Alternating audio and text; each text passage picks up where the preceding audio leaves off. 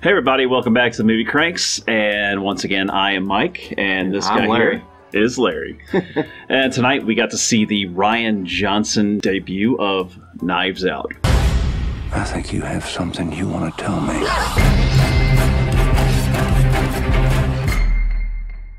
It's a whodunit. You don't want to spoil it.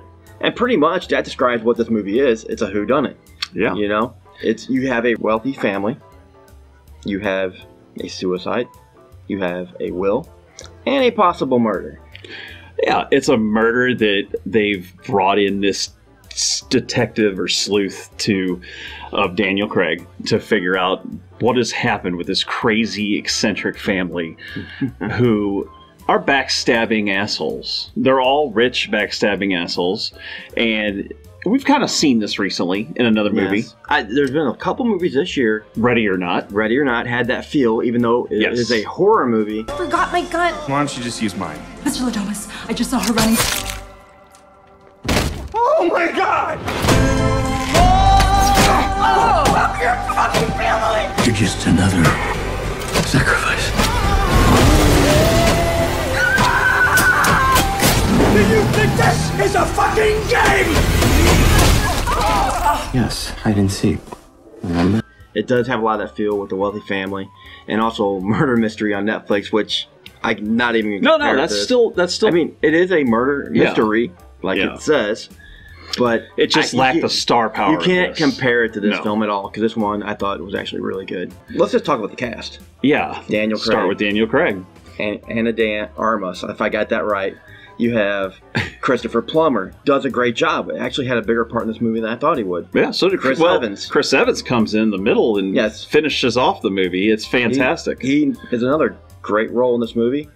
I was expecting him a little earlier in the movie. I felt like when he came in, I was like, oh, I forgot Chris Evans is in this movie. He came in at the halfway point, and me and you were both kind of shocked. Like, oh my gosh, we forgot he was even in this. Yeah. So it did come off a little weird. But there was a few that really took the cake on this and made it a real well-rounded show, because you had these characters that had to play these parts, and Michael Shannon had to play like one of the sons that was feeling like he was being left out. He was trying to run his side of the family business. Yeah, well, the business basically is the father is a writer. He has a big book publishing company. Big writer, yeah. And Michael Shannon's character is kind of running it for him. Right. So when things go down, he's not too happy. Yeah, and they all have their little things. Like some are getting money under the table, some are ripping him off. Others are basically using him for his power in his house. I mean, all this stuff. And then you always got the one that's lazy, doesn't want to work, doesn't want to do anything. Just likes the benefits. And needless to say, Dad had enough. And that's how this all starts. Yes. Is the will comes out, the knives come out, which is appropriate because it's essentially a family gone wrong. And you have this house guest, well, I should say the nurse, who is basically, what's amazing is she ends up being the lead, which I didn't expect. Yeah. Ana de Armas is gorgeous. She is really good at what she does. Yeah, she's actually a gorgeous woman who is a pretty good actor. Talented, yeah. I mean, we first saw her that I remember of in Blade Runner, and I remember walking out of that going, I like the girl that was like the projection. She was like super hot. Yes. Well, and she didn't have a huge role in that, but in this, she was the one you were following around and kind of leading you in this story. Yeah, this clue-based story of like a whodunit, like you said. And there's a lot of good scenes with her because she plays this character that's real innocent, sweet, and just gets caught up. That's her, and her personality comes off that way. I mean, she seems like that kind of person, and pulls it off perfectly. I'm saying right now, I don't know too much of what she's been in before this. Like I said, Blade Runner. Well, she's got another movie coming out. She's got some movies coming out now. Exactly. She's going to be in the next James Bond. But I felt like this was really a good breakout role for her. I did too. I mean, if you go into this expecting Daniel Craig to be the lead, don't. Daniel Craig is like one of the, basically like the detective or police. He is one of the main characters. I did feel like some people were saying that he wasn't really a main character. Like I did feel like he's up there. and the status was covered. I felt like she did steal some of the spotlight from him. Yeah, though. definitely. It was weird because Daniel Craig's this really talented older actor, and she just comes in and sort of they play off each other. They work together almost.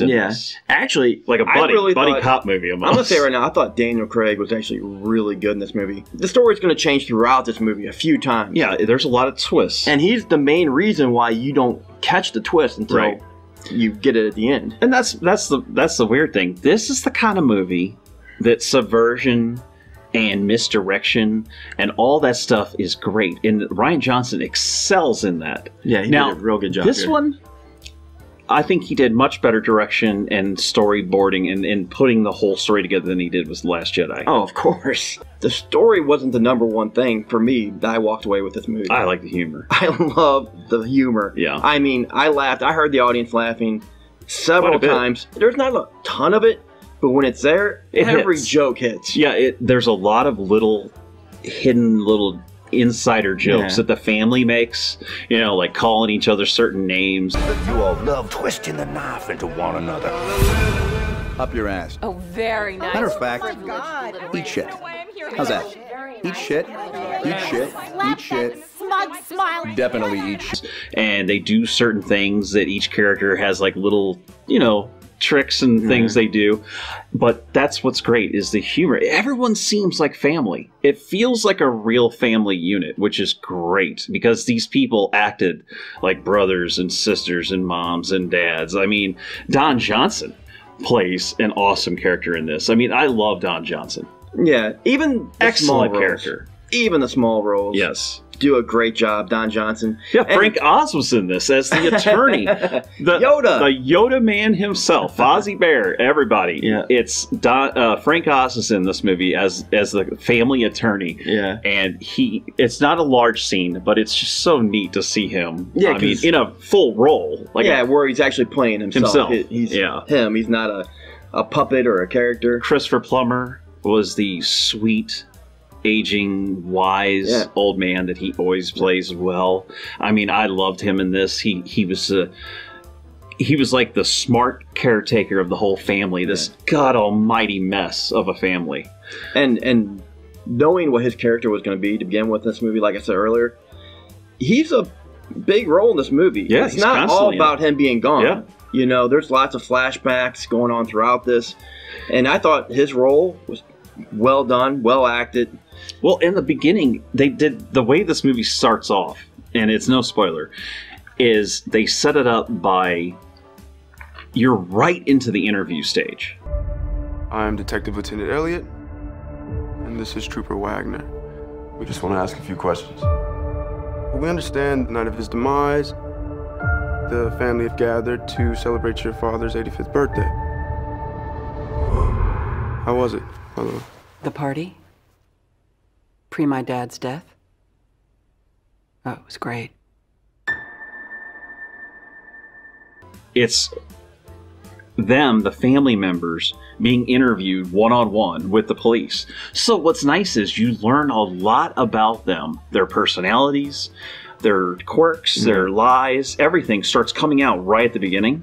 How they all affect the family. Yeah, so you get this cool introduction to everybody that you don't get in a lot of movies. You know, nothing this smart, I'm saying. Yeah, when a movie starts off this quick, a lot of times you don't know who's who, but you know everybody here. Yeah, it's almost like you've known these people. That's how well you get to know them.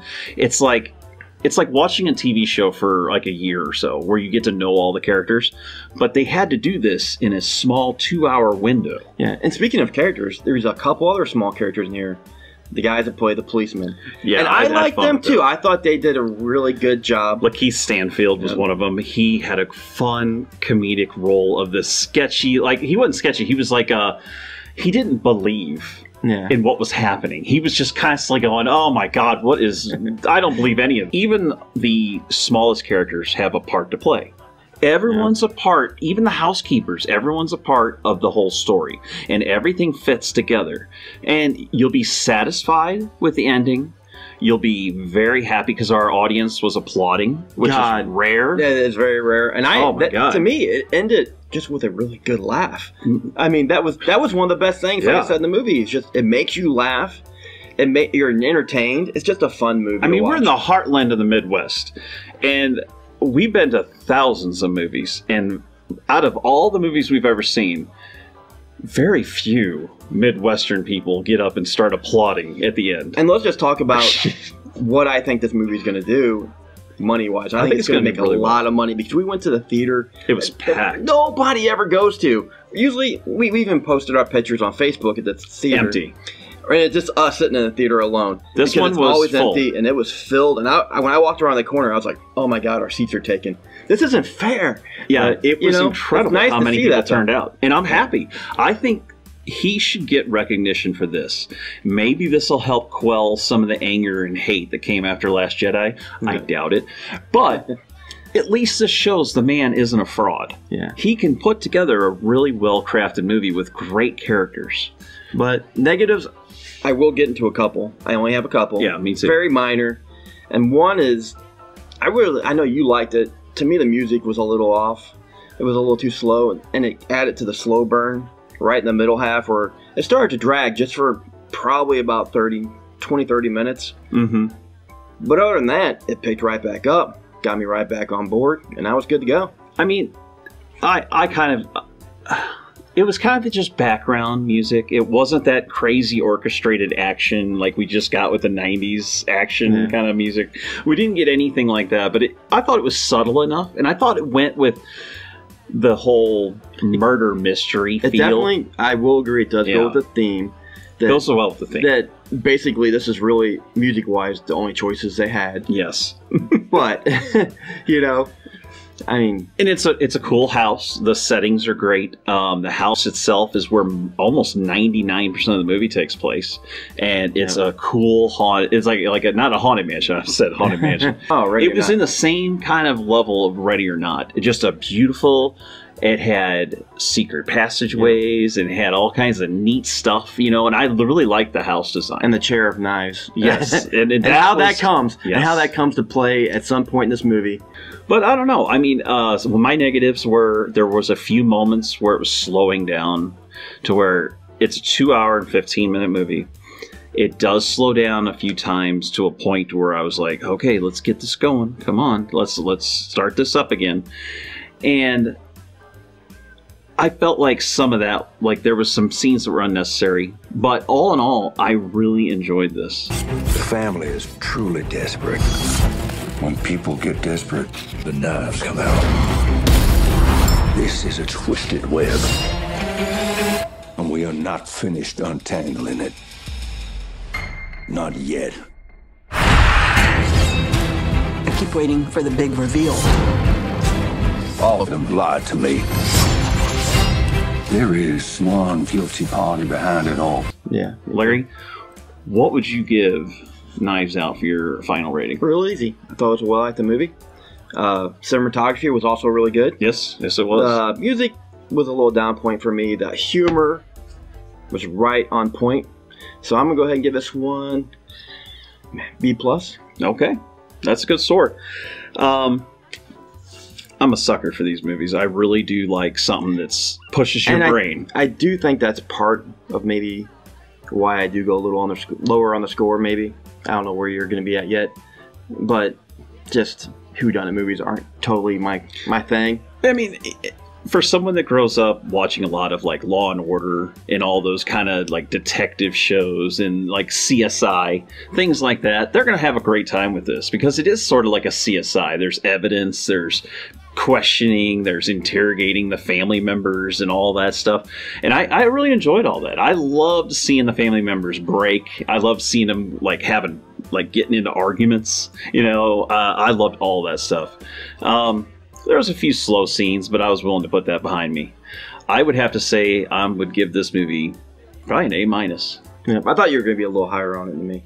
But it was a really good movie. Everybody should probably go check it out. Everybody should. We highly recommend it. It's worth watching in the theater. Seeing it on the big screen with Colette and, I mean, just all these great actors. It's not easy to put the movie like this together with all these people involved. Jamie Lee Curtis was fantastic. I mean, as this grouchy, rich woman. I forgot to talk about her. You know who's fantastic? Who? the old lady.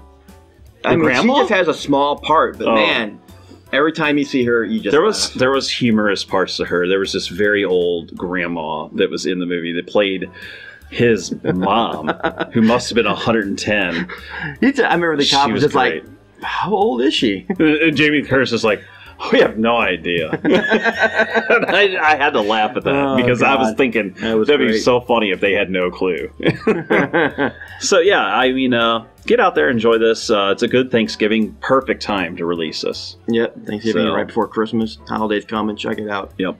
So anyway, guys, make sure to like and subscribe to our channel. We need all support to get up to 1,000 here real soon. Our Facebook page is hitting 2,500 soon, which is great.